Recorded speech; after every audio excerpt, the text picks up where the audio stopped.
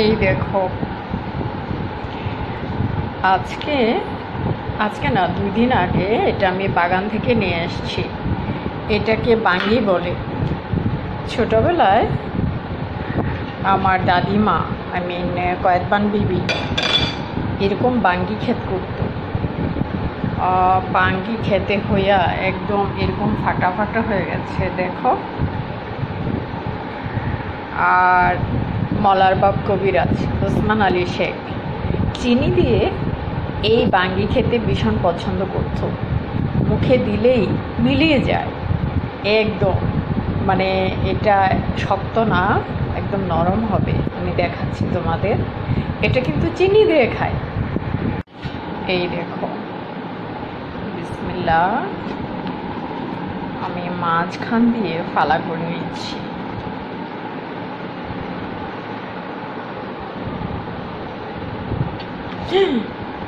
এই দেখো,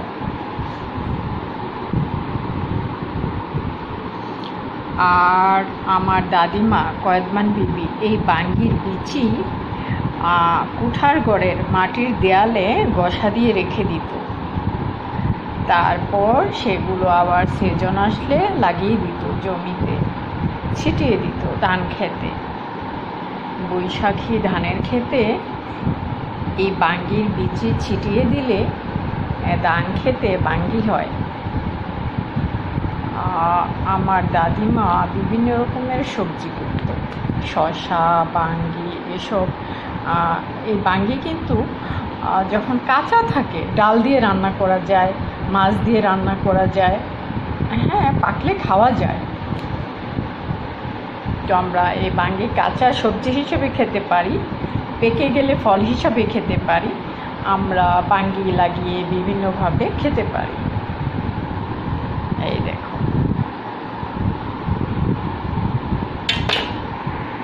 এই দেখো, এটা কিন্তু আমরা গেস্ট আসলো এই সিজনে আমরা আমাদের মেহমানদের সামনে প্রেজেন্ট করতে পারি। যেমন বাঙ্গির সাথে চিনি দিয়ে প্লেটে দিলে ভীষণ পছন্দ করবে। আবার অনেকে পছন্দ করবে না, কারণ আমরা বাঙালি হই, দেশি হই, বিদেশি হই। আমাদের কিন্তু যার যার চয়েস আলাদা আলাদা। হয়তো বা অনেকে পছন্দ করবে না, আবার অনেকে পছন্দ করবে। একদম মিলিয়ে যায়। তো এটা চিনি দিয়ে ছোট বাচ্চারা কিন্তু পছন্দ করবে। আমার অর্ণি যখন ছোট ছিল, ওদেরকে আমি বাঙ্গি দিতাম আর চিনি দিয়ে, ওরা ভীষণ পছন্দ করতো, অনেক খাইত।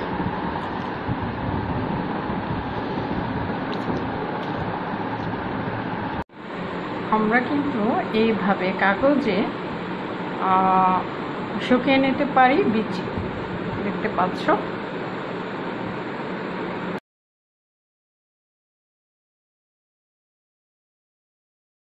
আমি নূরনাহার আজকে দেখাচ্ছি মাংস রান্না করব। এটা মানে রান্নাই করছি, বাট হালকা একটু তাপ দিয়ে, মানে মাংসটা যখন পানি ছেড়ে দিবে তখন কিন্তু রেখে দিব। এটা আস্তে আস্তে জাল করে মানে রান্না করেই ফেলবো, কিন্তু সময় নেব 2-3 দিন। 2-3 দিন পরেও যেন এটা খাওয়া যায় সে ব্যবস্থায় রাখবো। নিয়েছি আমি এখানে নিয়েছি আমি মাংস, সেটা পেঁপে দিয়ে রান্না করব। অল্প নিয়েছি ছোট কড়াইতে। এই যে দেখতে পাচ্ছ তোমরা, একটা পেঁপে নিয়েছি ছোট। এই ছোট পেঁপে দিয়ে আমি আজকে এটা টুকরো করে কেটে দিব। এই যে মাংসটা পাকায় ফেলবো। ওকে, দেখতে থাকো। এই যে আমরা পেঁপের বিচি ছাড়াতে পারি এরকম চামিচ দিয়ে সহজে। তো আমরা যেভাবে সহজ হবে সেভাবেই কিন্তু আমরা কাজ করব।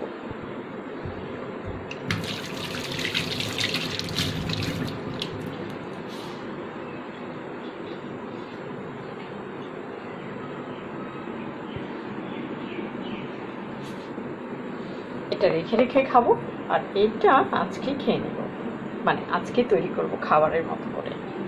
ওকে,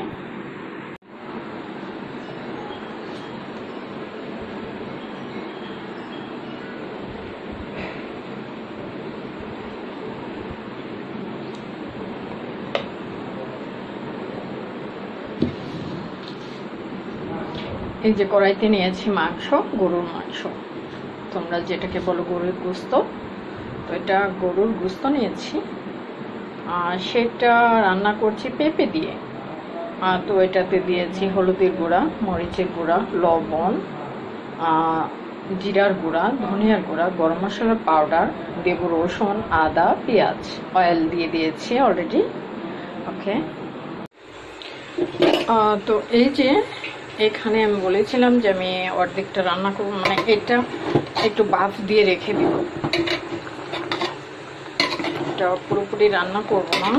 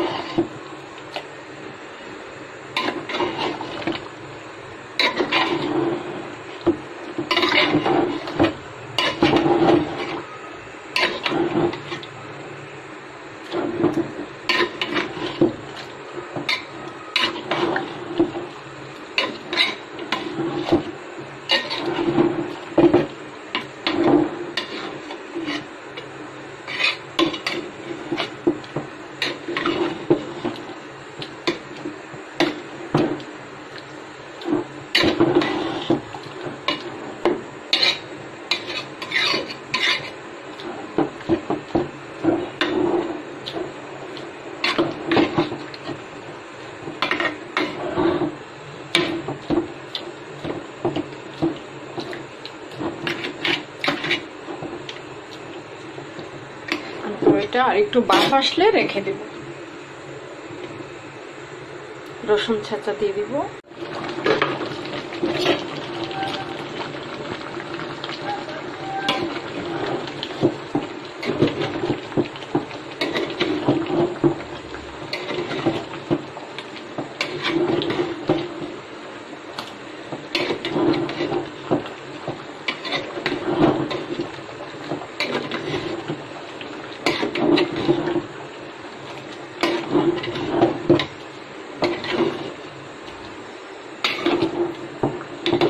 আর একটা উত্তরাণ আসলেই নামিয়ে নেব, মানে রেখে দেব।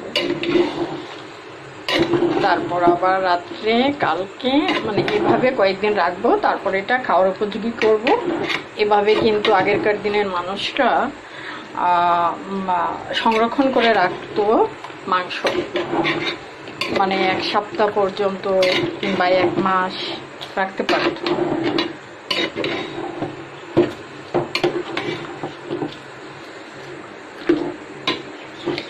আর একটা উত্তরাণ আসলে নামিয়ে নেব, রেখে দিব এটা।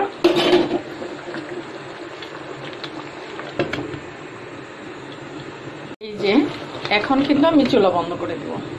এই যে মানে এই পর্যন্ত থাকবে, আগামীকালকে আবার এটা জাল করব, তারপর দিন আবার এটা জাল করব, মানে এটা রান্নার মতো করে রেখেছি, খেতেও পারবো আমরা, মানে আমি খেতেও পারবো, কোনো অসুবিধা নেই। এখন আজকে খেতে পারবো না, মানে এটা আরো 2-3 দিন জাল করার পরে, কারণ সেদ্ধ তো হয়নি, শুধু পানি আর আলগা হয়ে গেছে। ওকে, এই যে পেঁপে, পেঁয়াজ, রসুন, সামথিং মশলা কিন্তু আমি এখানে রেখে দিয়েছি। তোমরা ভাবতে পারো যে নাহারাপু এগুলো রাখছে কেন, আমি দেখাচ্ছি তোমাদের। এই দেখো, এটা যখন মানে পানি আলগা হয়ে যাবে, তারপর কিন্তু আমি ইয়ে করব, মানে পানি আলগা হয়ে গেলে আমি ওইটুকু দিয়ে দিব, একটু কমে আসুক, তারপর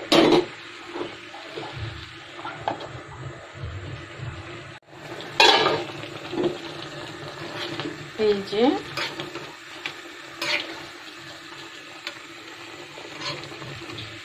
এই পর্যায়ে চলে আসছে। এখন পেঁয়াজ দিয়ে দিব। এখানে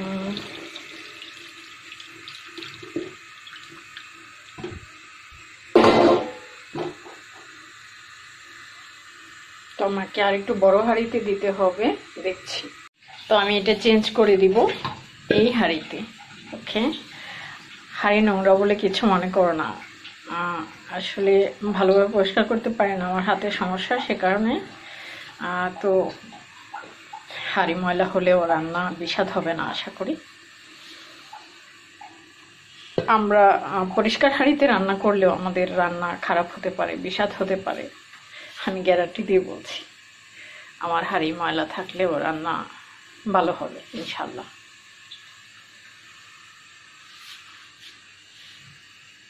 এটাতে দিয়েছি, ঢেকে দিব। এটাতে প্রায় 2 ঘন্টা রান্না করতে হবে। কষানো হয়ে যাওয়ার পরে আমি ঝোল দেব। তো এইভাবে হতে থাকবে।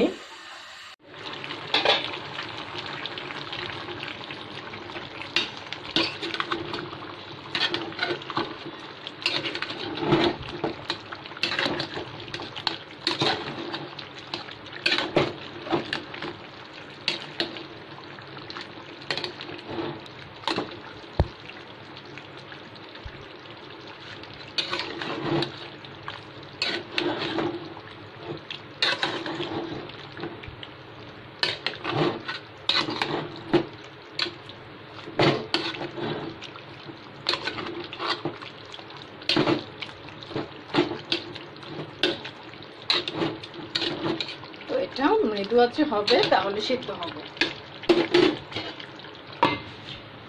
মনে রাখতে হবে ভালো সিদ্ধ হওয়ার জন্য কিন্তু মৃদু আঁচে রাখতে হবে।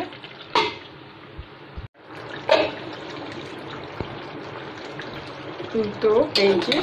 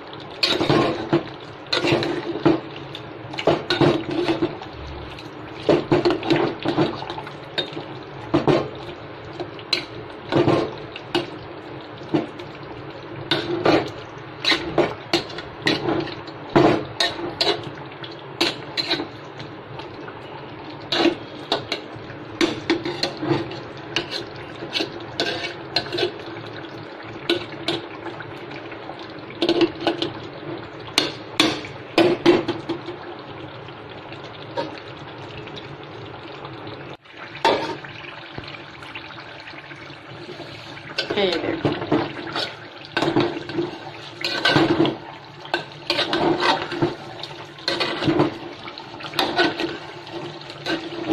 প্রায় হয়ে গেছে।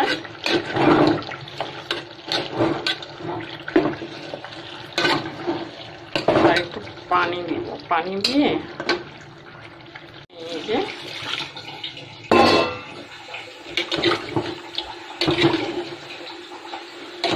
এখন এটা জাল হবে আরো আধা ঘন্টা,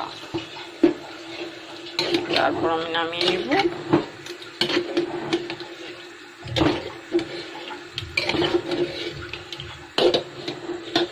আর একটু ঝোল দিতে হবে।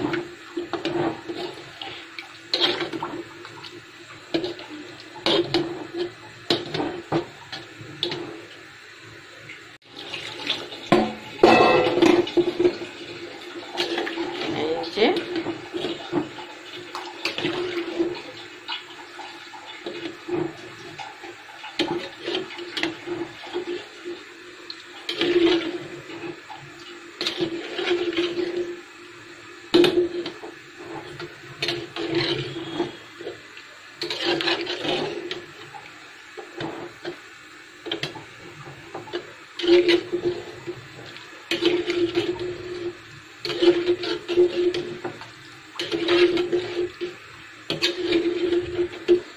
তো এটা আরো আধা ঘন্টা হবে।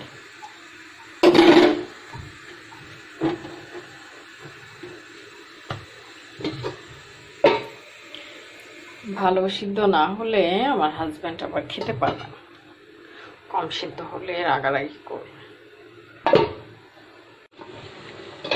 দেখতে হবে, এটা রেখে দিয়েছিলাম দুপুরবেলা, এখন রাতের বেলা আবার জাল করছি। তো এটা কিন্তু মানে মাত্র ঝোল দিয়েছিলাম, তারপর রেখে দিয়েছিলাম।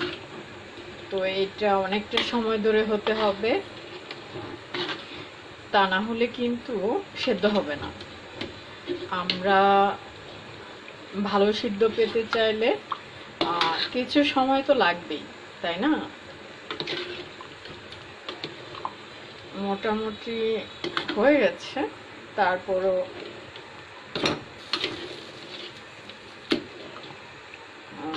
তোমাদের দেখাইছি, এটাতে কিন্তু আমি পেঁপে দিয়েছি।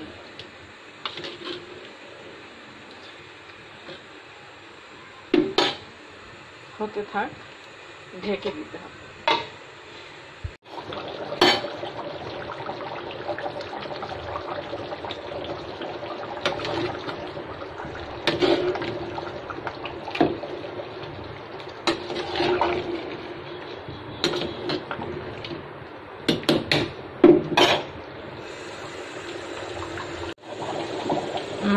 লবণ চেখে দেখতে হবে কি অবস্থা।